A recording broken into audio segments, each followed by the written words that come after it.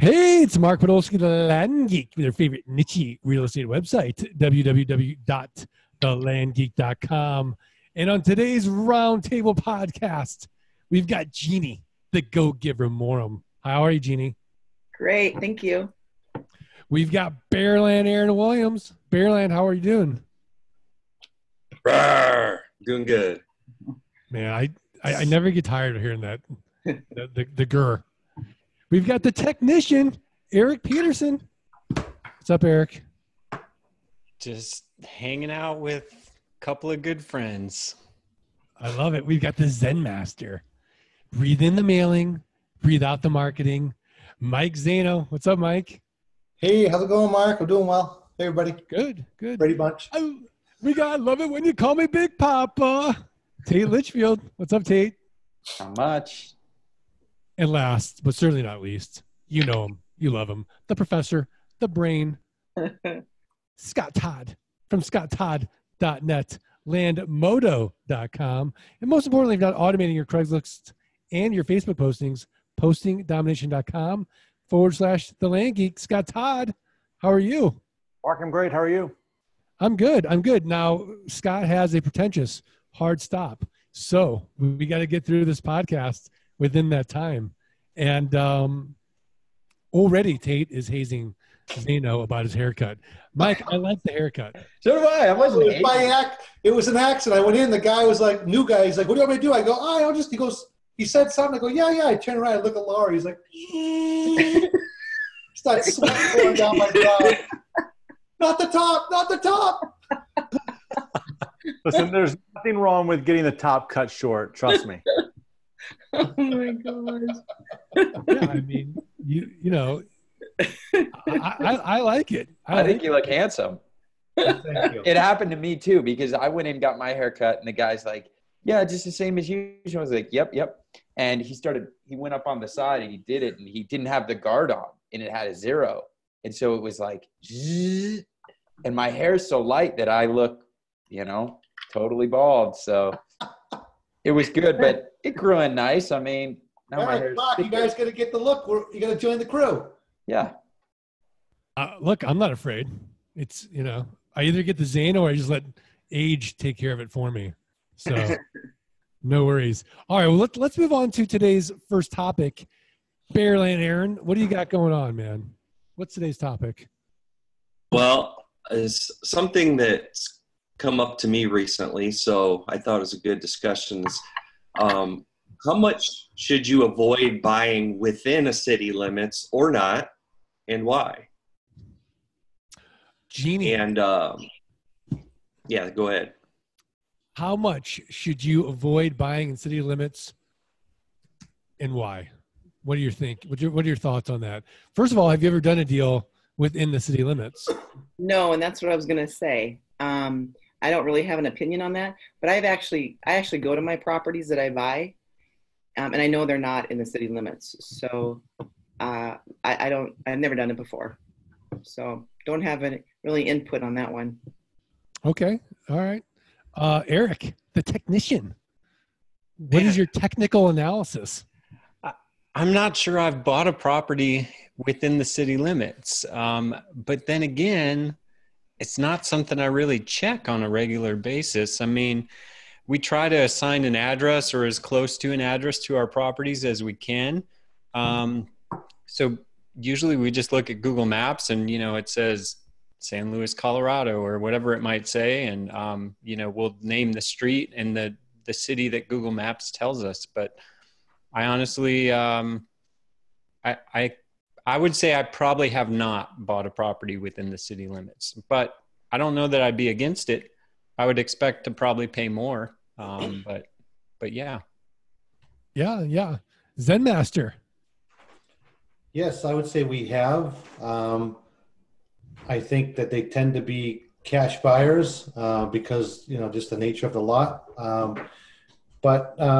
I think the beautiful thing about our business is that you perfect this model and then you've got options. You can do whatever you want with it. You own it, right? And so we each do the business model the same way, the steps, the 5 plates that Scott Todd teaches, but then you can literally pick this model up and move with it wherever you want. Now you have to keep in mind which one that you have to, if you don't want to move too many times, you got to rebuild your buyers list and all that type of stuff. But yes, we do. Short answer, we have, and I believe they tend to be more cash sales. It's just, but yeah, lower acceptance rate in those areas, right? More, just less to choose from.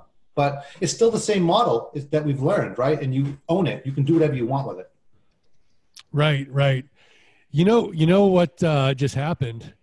A big jolt of happiness just shot through me because dude buddy Scott Bossman just joined the roundtable. And if you guys don't know, Wow.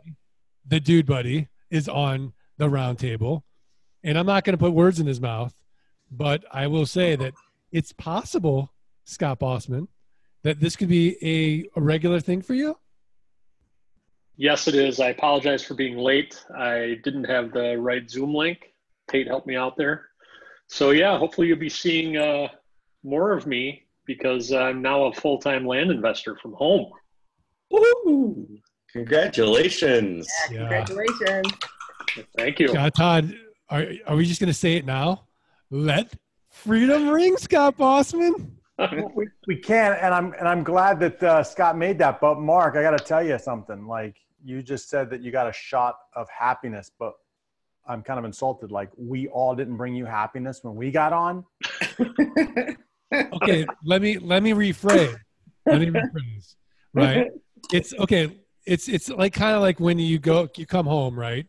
After a while, you start taking your home for granted, but then something new pops up in the house, right? You're like, oh my gosh, this is like a new, shiny, wonderful thing. You still love your house and all the things, right? But then that just new little thing is like, gives you a little jolt, right? I'm not sure I'm buying this, guys, but we'll roll with it, okay? We'll just keep it on. It is definitely the hedonic treadmill, right? You get a new car, then you get used to the car. Like in 2 weeks, I'll be like, yeah, and dude, buddy, Scott Bossman's on the round table. Right? It'll just be a regular thing. We'll get used to it. All right, so let's pick on Scott because the topic, Scott, is have you done any deals within the city limits? I actually have done a few deals within city limits. I think my second and third purchases were within city limits. I would just have to say, and they were terms deals, and they're actually still going for me. They're like 5-year deals. I would just say be careful in your due diligence and make sure there aren't any other city ordinances or city availability fees that there could be liens on or back fees on. I work in one area where they have a $100 a year sewer and water fee, and in my due diligence, I learned that the prior owner had not paid those in 3 years.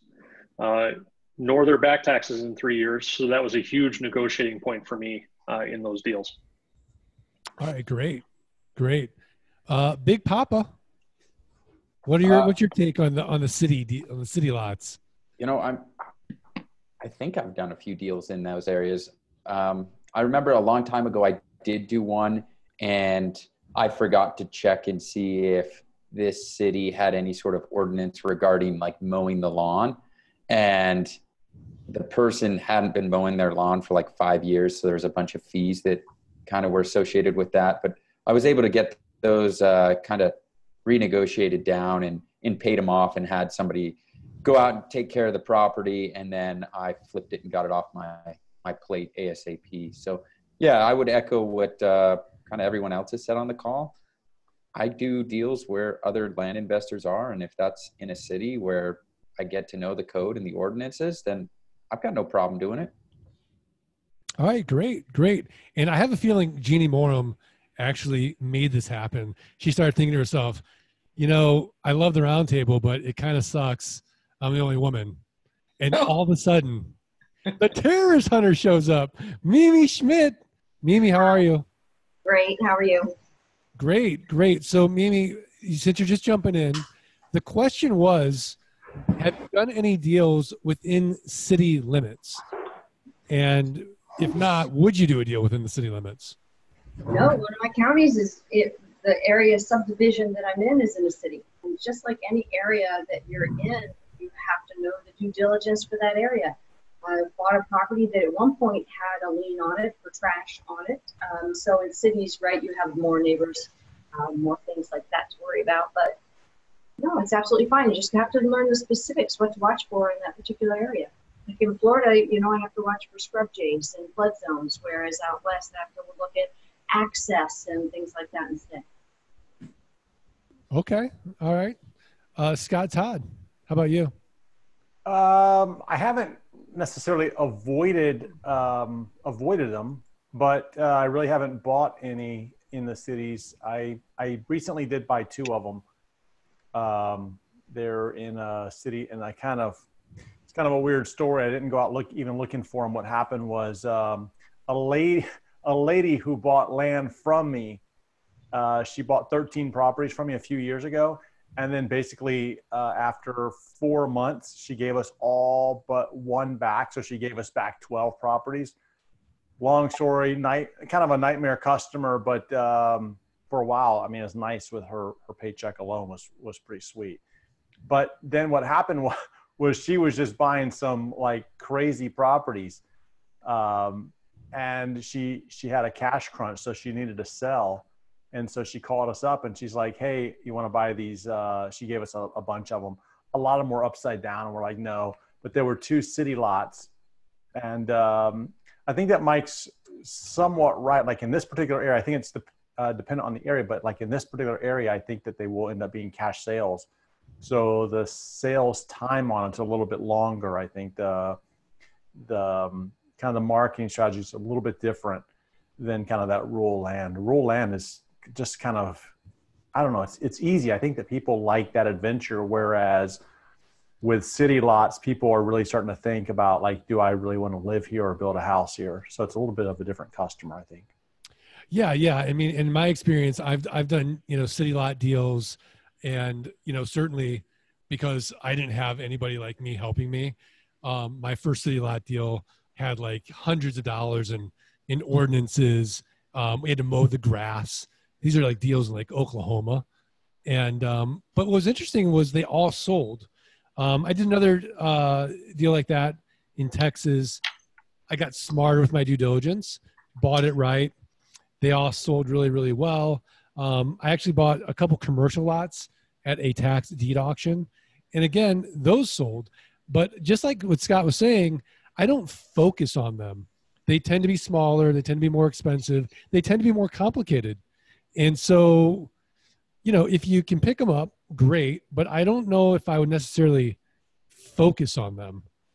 Does anybody want to play devil's advocate and say, well, Mimi probably does, and say, well, what's wrong with focusing on them? Oh, Mimi, you're on mute. Well, it's not my whole inventory. It's just a part of it. And it is a little more complicated. They're definitely more expensive. The taxes are a heck of a lot higher. And the market, the customer is definitely different. They're looking for an investment or a piece of property to build a house on.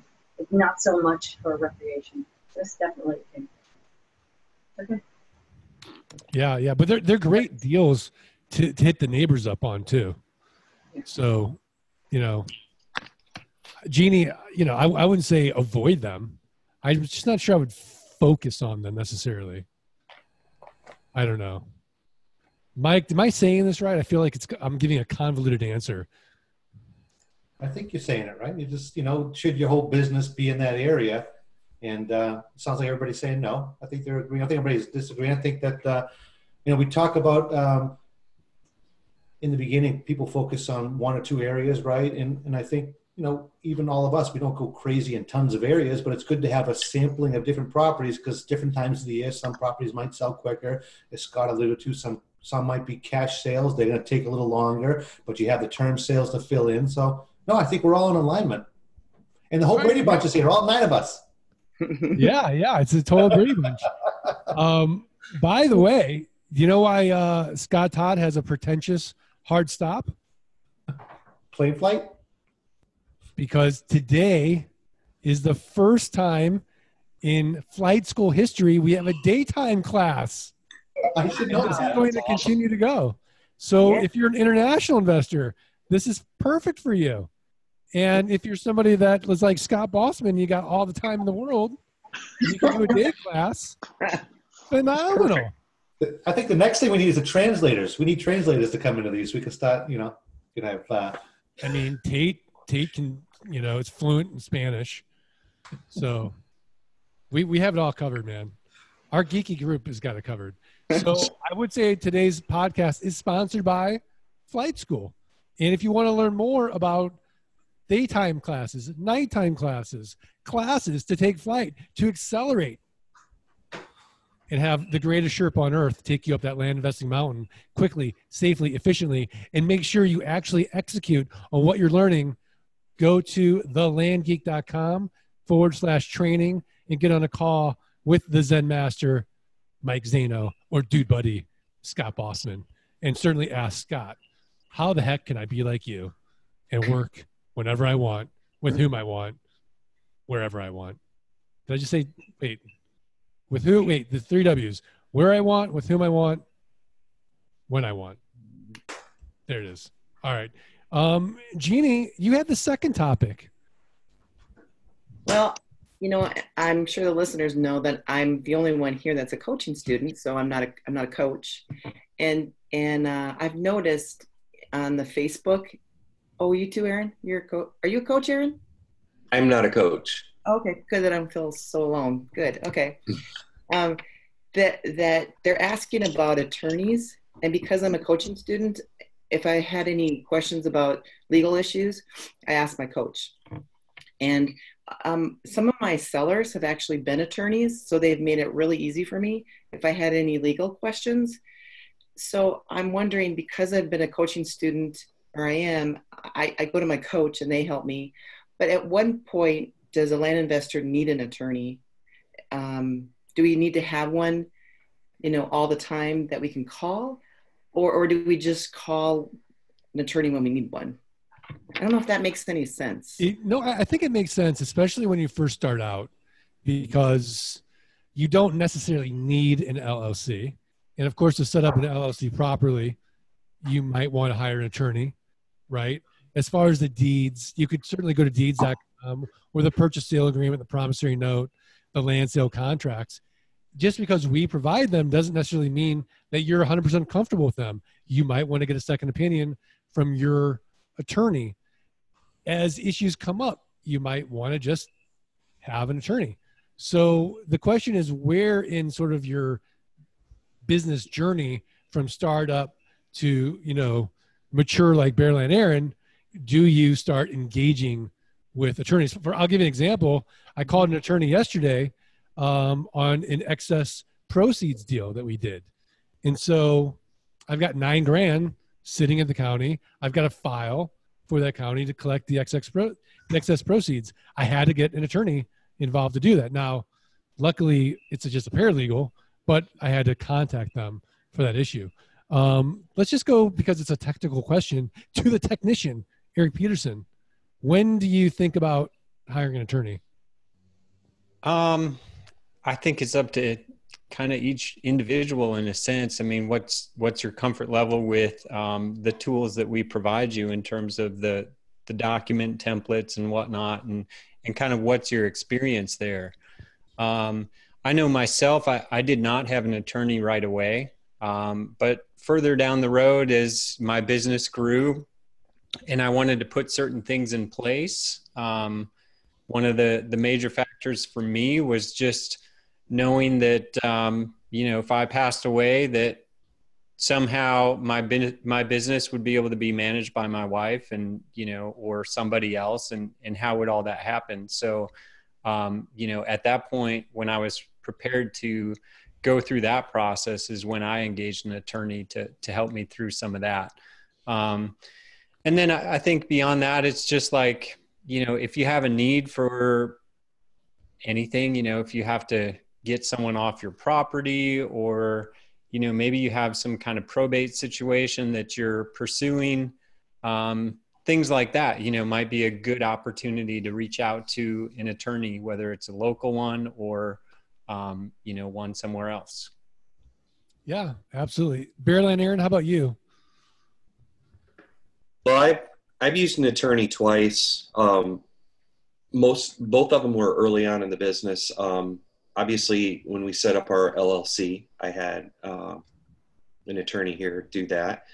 And then also, before I entered coaching, I was dealing with a handful of properties or something in a trust, and then another couple that had some probate kind of things. And, I didn't know anything at the time other than having gone through the toolkit. So, I got a hold of an attorney, and he gave me some, pro bono information, talked to me on the phone for about half an hour, straightened me out about a couple things. And, to the extent where I could make my decision. I haven't had to use one to pursue like a specific legal action, luckily, but I kind of think that, if you're in real estate business long enough, that's probably an eventuality. May not be a big deal or a severe thing, but you might have to get somebody off a property, or you might have to have an attorney, deal with the county on some issue that is just, where, you can't be an expert on the law in every county and every kind of matter. So you need an expert, and that's what they're for. They're that expert when you are not. So I would say it's kind of the case by case basis, like Eric was saying, when something arises through the business, you probably want to consult one. You try Rocket Lawyer first and see if there's something that can be done there. But other than that, you may need to contact one that's either local or in the state that you're dealing with. Yeah, my new bromance. Dude buddy, Scott Bossman. How about you? New bromance? No. Oh, yeah, look, I'm not stepping on Zano's toes. First of all, I'm dealing with him at boot camp. The guy knows martial arts. Look, I'm not getting in between you and Mike, okay? I'm just saying on this round table. Oh, I see what you're saying. Taking that jolt of happiness a little bit further. Mike, don't worry. Okay. He's worried. I would have to say that I'm kind of in a situation currently, what Eric just described.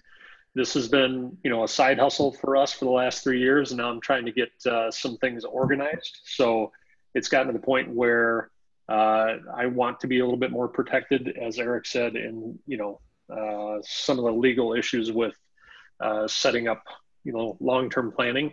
So I just initiated the discussion with an attorney to do that, and then otherwise my exposure to attorneys has been limited to this point. I have had some assistance in setting up an LLC, but that's about it where I am. And I think it is a case-by-case basis. I think people have had some issues, although the beauty of this business is relatively few issues, even with, many customers and land contracts. So that's another beautiful thing in this business that I compare to other people all the time. Especially I have a good friend who does duplexes, and it seems like she's talking to her lawyer every week regarding some issue. So that's one of the reasons I like it. Yeah, absolutely. How about you, Mimi? Well, I've always had Rocket Lawyer, a subscription, and LG Pass is great because it has all the different states' templates for the deeds. So I've never really had to worry about the document templates. For instance, in Florida, you have to have 2 witnesses sign for each person, whereas in other states you don't. So you've got to kind of watch that your deeds have the right wording in them, right? But Rocket Lawyer has always been great for me to help determine what the grantor or grantee clauses should be, because you find every situation imaginable. It's not always a husband or a wife or a single person. But I do know of investors that also hire as a VA, an abstractor or someone with abstractor or paralegal experience to do that type of thing, to look for clear title and to look at the grantor or grantee clauses. I've been looking for someone with that type of experience myself to move away from Rocket Lawyer, just have someone I can run the deeds through when they're not cut and dry situations. The person will come eventually. I'll have to pay them more an hour, but they're, educated service, right? So that's okay. That's my Great. plan, is to move more towards a VA that has abstract and paralegal experience. And as the only reason I really needed attorney experience is to help me with some of those odd grantor and grantee clauses in the deeds. All right, great. Somebody's got the emergency alert going on their phone. I don't know who that is. Hey. You hear that? Do you guys hear that? Or maybe it's not. Maybe it's just me. I hear it. Okay. I hear it. Well, Somebody in Tornado Alley, maybe. yeah. Well, certainly Scott is in an area where it's probably getting a lot of rain. So let's give Scott Todd the last word on this. Is it bad? Is it like a bad sound? Yeah, it just sounds like one of those emergency alerts. Wow. Okay. I mean, it Well, doesn't sound like the Dumb and Dumber sound, like, that you might want be to hear the something, voice? You know? it might be something with my microphone, but okay. So look, here's the deal. The deal is that It's bad. It's bad. Maybe is it bad? Yeah, it's you bad. keep going. All right. Hold on. Because he just lit up.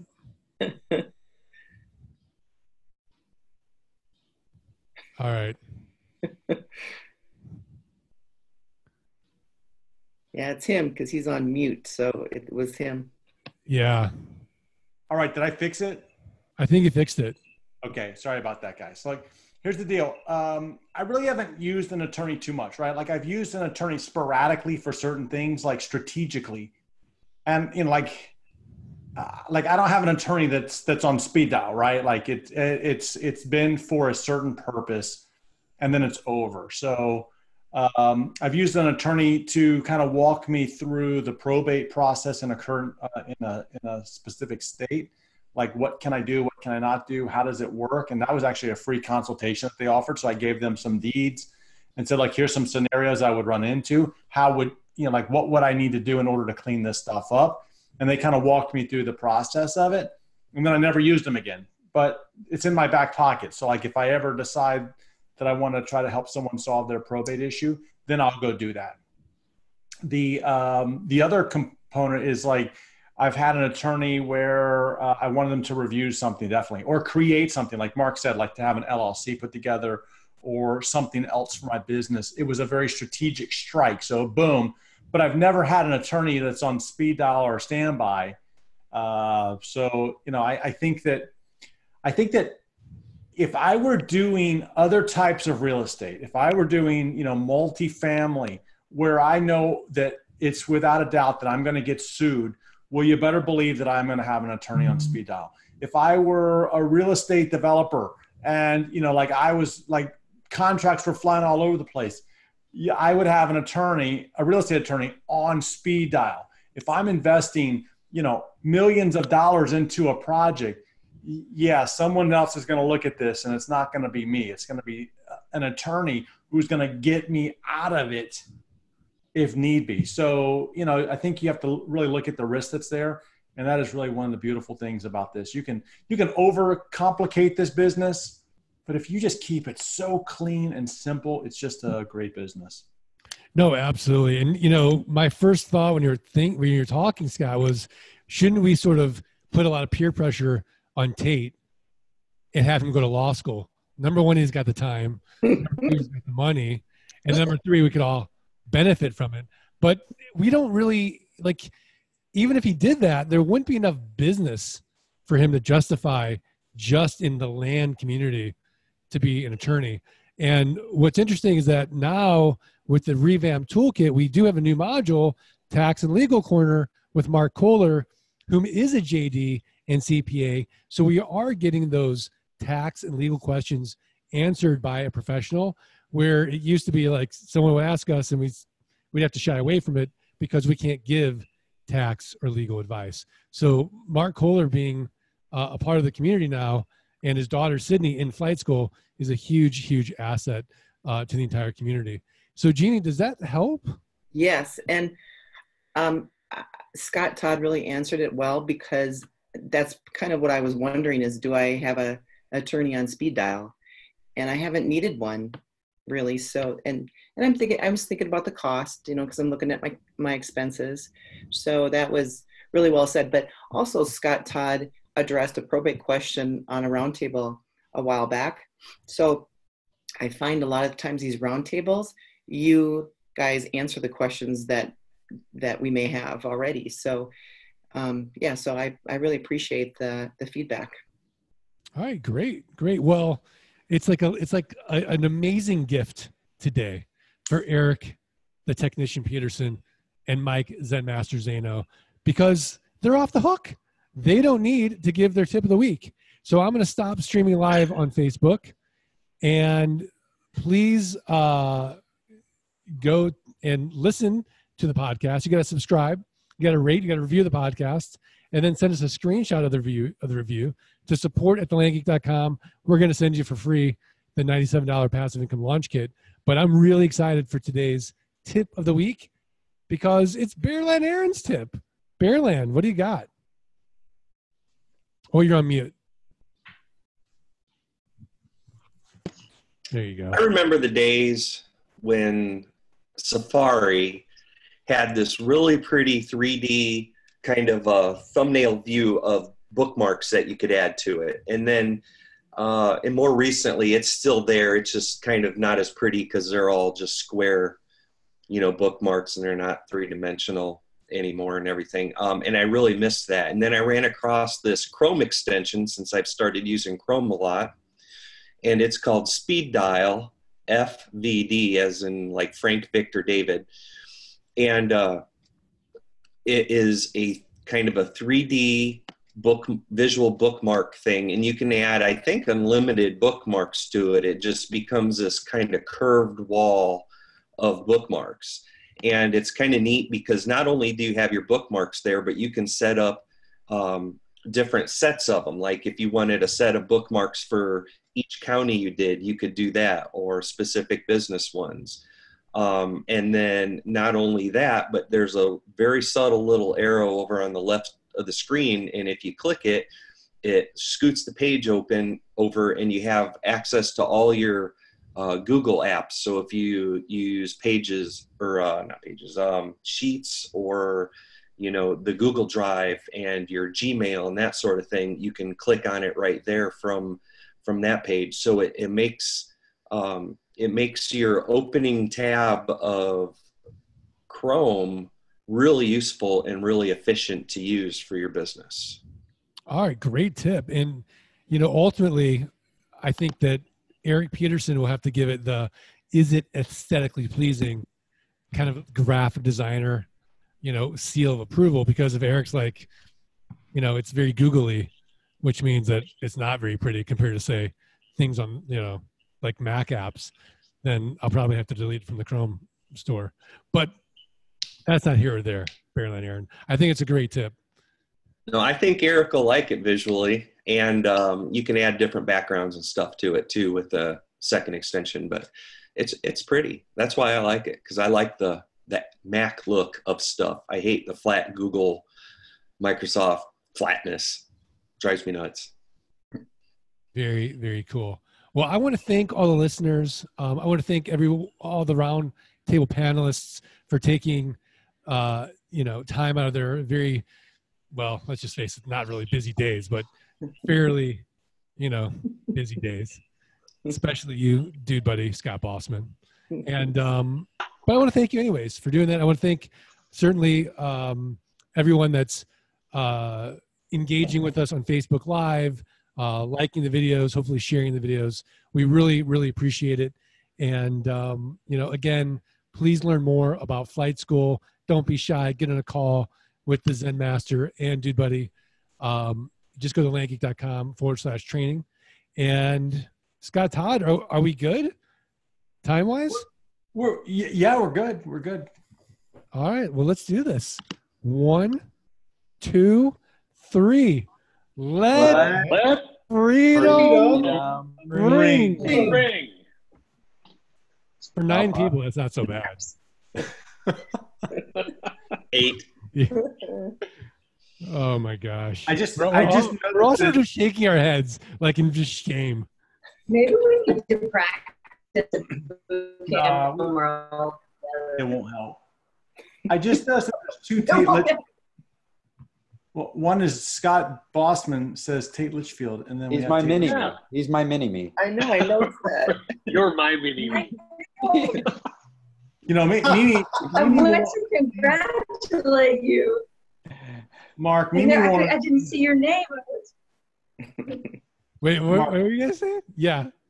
Mimi won't understand this, but I do want to say that the love affair that you had with Scott on this podcast was kind of a little uncomfortable. And like, at least when Mimi, after we called you out on it, at least when Mimi came on, you should have been like, I'm happy now because Mimi's here. But you're like, hey, Mimi's here. Great. You'll have to watch the rerun. Maybe. You know, again, but Mimi has to watch Shiny the object. replay. She's So not the shiny object that Scott is. Maybe the old undesirable people should like boycott. I don't know. And then we come back and we're happy. We want to be special. See? All right, fine. You know what? When we hang up, I'm going to put all of you in the gratitude journal, as I normally do. I just felt like it was just pretty cool to surprise to see Scott. The fact that he, was able to replace his income, quit his job. It always, is special. Mimi did it. We celebrated Mimi. It was a big, big deal. But, Okay. All right. Congratulations. It's the Scott Todd celebration every day. Come on, Scott. And it's a Scott Todd celebration every day. No, I don't want to be celebrated. That's not it. It's just I noticed that it's like, oh my gosh, I'm so happy. Scott Bossman is here. And I'm like, I mean, I'm just speaking for everybody else. I know how they feel. Like, look at Zeno. He's not going to, he's going to be like, I know Mike's not happy with it. Well, Mark, he sounds a little jealous to me. I don't know. We're gonna deal with it over chicken sandwiches. Hey, Mark, I get it. I'm with you because everybody else is on here pretty often. We don't get to see Boston very often. So you're like, hey, what a surprise. I'm playing devil's advocate against Scott Todd today. Hey, let's just roll out the red carpet for exciting Scott to be here. It's exciting to be here. Fine. Mark, can I point out two backgrounds here? Number one, Mimi's, that is incredibly awesome, that background. It looks like you're hunting terrorists. Like, really, like, what is that location? Are they in Florida? Because we're going to Florida. I got tired of people telling me county names and having to look them up every time. So now I could just go look at the board. I hope there's nothing wrong in Florida. We're all coming. I gotta tell you though, Bearland Aaron, I love this tip you gave, because the whole reason I carry this iPad around is because it has all of these favorites for all my counties, right? But I gotta tell you, that Chrome extension, it's better looking than the iPad. And if I can categorize them by county instead of just alphabetical, like this one. You can set up sets and have a little tab for each set along the top. I think you'll like it. That's SETS, Zeno. Sets. That's cool. All right. Well, since we're all on the round table today, I think it's only appropriate that we end with the Land Geek song. So let me see if this works. Here, hopefully everyone can hear it. Can you guys hear this? Yep. Wait. If you want to have a barrel of money, hear Art of Passive Income podcast there. Funny, your life don't have to be bleak. If it's freedom you seek, choose Land Geek. Omnipresent Mark Podolsky will reach you. Scott Todd takes flight and comes in to teach you. You will learn all the rest from the round table's best with Land Geek. Mimi won't let you forget to price land right. Eric makes your system tight to the last bite. Bearland gives you a peek of land with lakes or with creeks through Land Geek. Then there's Tate, he'll help you research the right spot. Jeannie makes your land deals all sound hot. You're on your way with raw land, 'cause they're all holding your hand with Land Geek. Mike Zano helps you light the fire for deal flow. Scott Bossman gives you faith to know you'll grow. Even if you're green, you'll succeed when you follow their lead. The Land Geeks. Yes, you just can't go wrong. They might even sing you a song. The Land Geeks. I never tire it. I never tire it. Whoa. That was awesome. I love it. Yeah, I never tire of it to the point where like I think Scott and Mike should sing it at boot camp. Yep, I agree. But is Aileen going to be there? She gonna be? Don't think so. Okay. Maybe. I don't know. Am I the only one who like listens to that thing like every day? Is that wrong? It's just so catchy. It's between Kanye and Aileen's Land Geek song. What you should do before you go into like a coffee shop, someone should walk in and put down a speaker and they start playing it. Then you walk in. Put the Land Geek shirt on. Yeah. That's the Land Geek. All right. Well, thanks everybody. I know Scott's got to jump. All right. See you guys. Dude. Bye.